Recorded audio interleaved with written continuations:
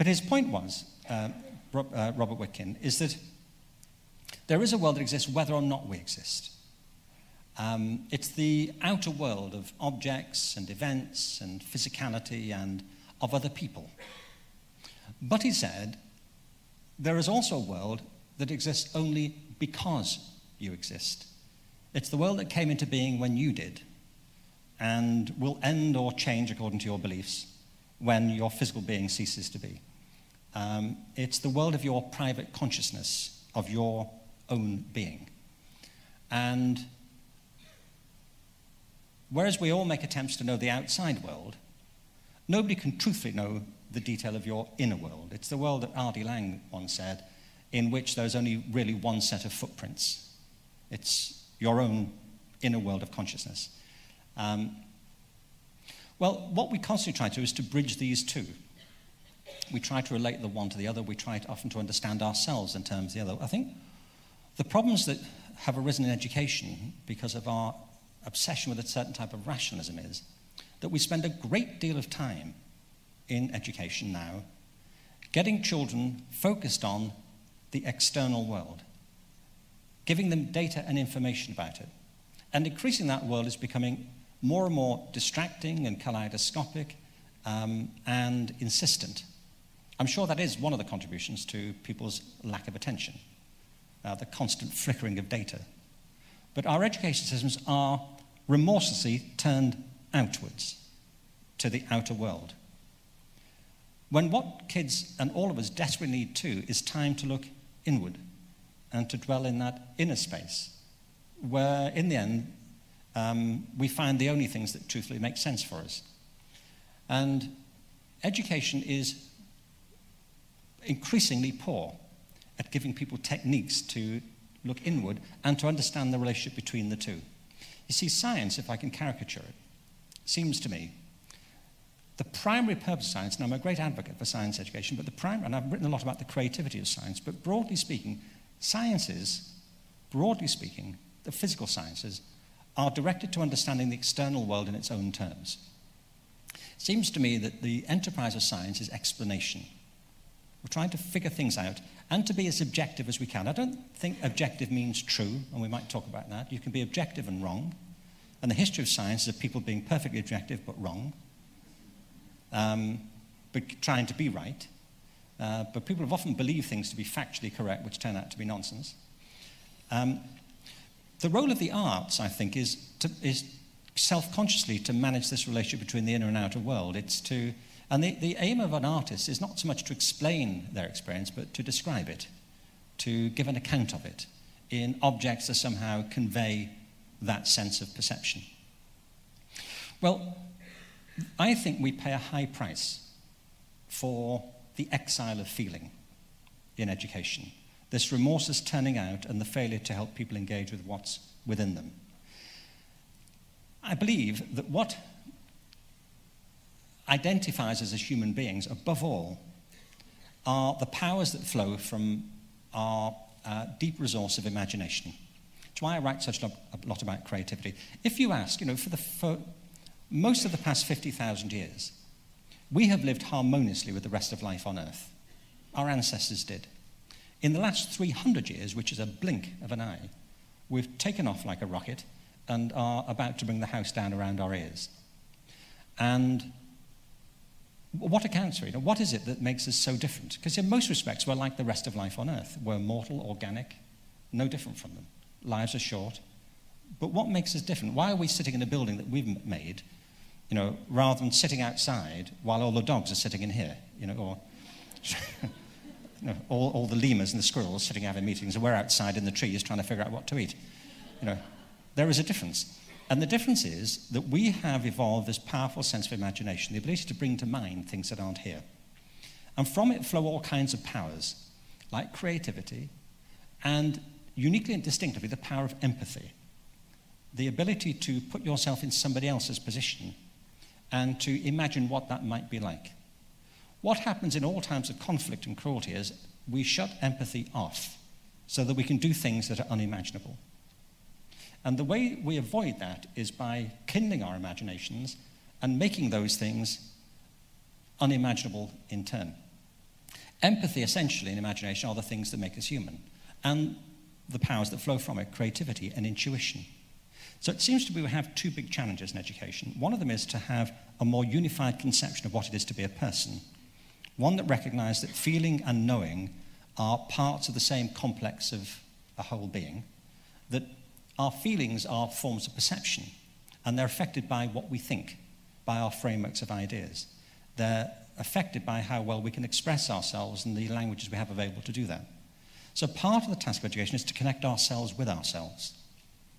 And I think the reason so many people get depressed and lost is they have lost the connection with themselves. They have no sense of purpose. Carl Jung said this. He said in his 30 years of professional practice, he said there wasn't a single person who came to see him whose malaise, he said, couldn't in the end be attributed to a loss of faith in religion. Now, I don't think he meant, and I certainly don't mean in quoting him, organized religion. I think the word I would use, and perhaps he would have accepted, would be spirituality, a sense of your spirit. But he said in the end, nobody either got well without regaining a sense of spiritual connection. So part of the task of education is to connect ourselves with ourselves. But the other great task is to connect with each other through the power of empathy, through the power of intuition and mutuality. And all those things get lost in an industrialized, homogenized, atomized system of education. And the price couldn't be higher. And we're paying it every day in disaffection, disengagement, and emotional turmoil. Now, I don't say education is the whole of it, but we contribute to it. It's the old Marxist principle, isn't it? You're either part of the problem or you're part of the solution. And we have to be careful not to be part of the problem. So what do we do about it? So let me cue up the conversation I hope we're going to have. I think, at any rate, there are a number of practical strategies we should think about. The first is that we have to recognize that education is personal. If you make education impersonal, people pull away from it, or pull out of it, or just disengage. It interests me that all the remedial programs in education are based on personalized curricula. I was at a meeting in LA the other week about alternative education to get kids back into school. Alternative education is based on, always the same thing, on personalized curricula, on close working relationships between teachers and students, negotiated programs, and collaboration, group work, and mutual support. And I remember saying to this meeting, it's interesting that's called alternative education. Because that's really education. It's the alternative that's causing the problem. We should call all the mainstream stuff alternative education and get on to the good stuff.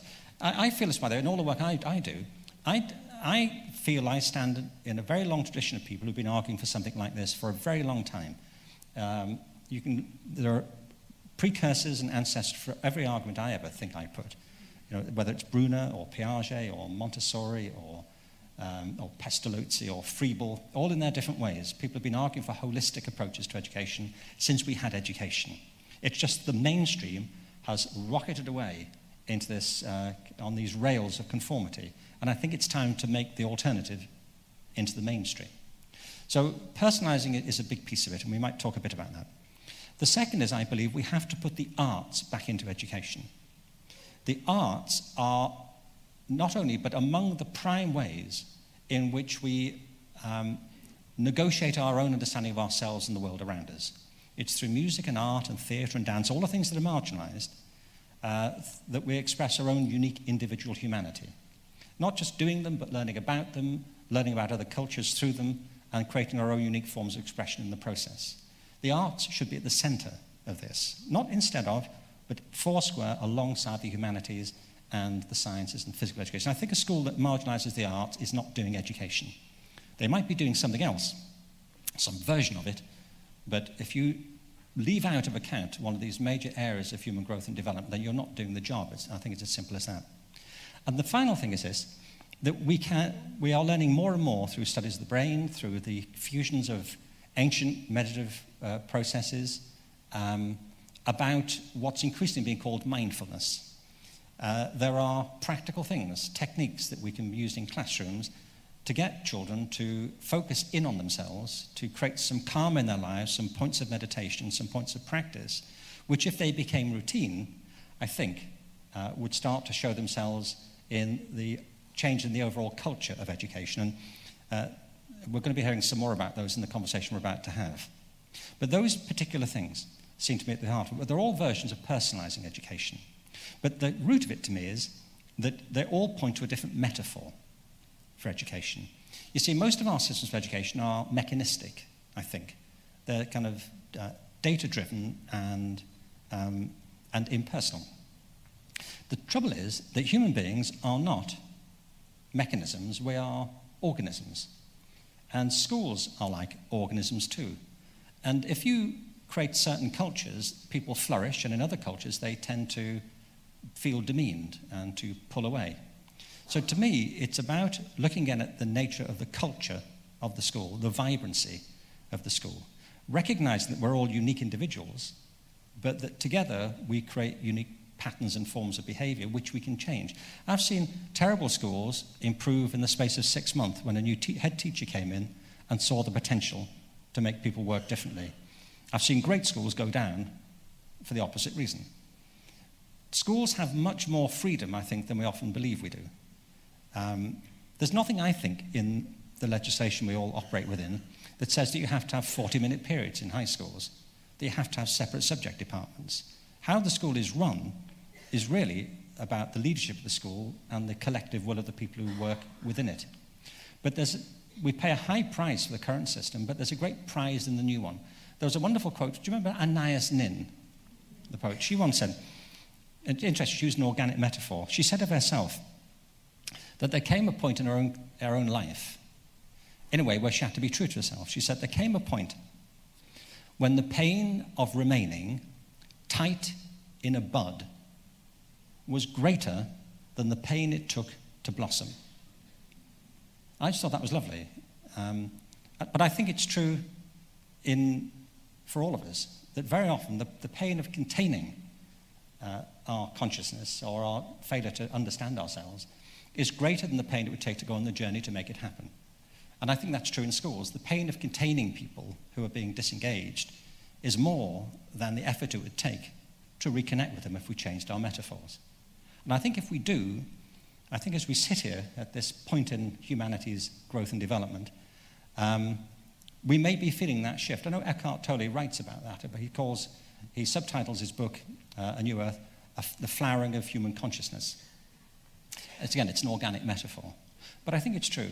I feel a shift as I go around the world, and I think you can sense it in lots of ways that people are doing. It's often a long revolution, but I think it's beginning to unfold. But if we go with it, if we understand that these things are our making and that we can remake them, that education and human life is organic and it's a matter of culture, if we get the culture right, then I think we'll witness a harvest of human flourishing that will amaze us. Thank you.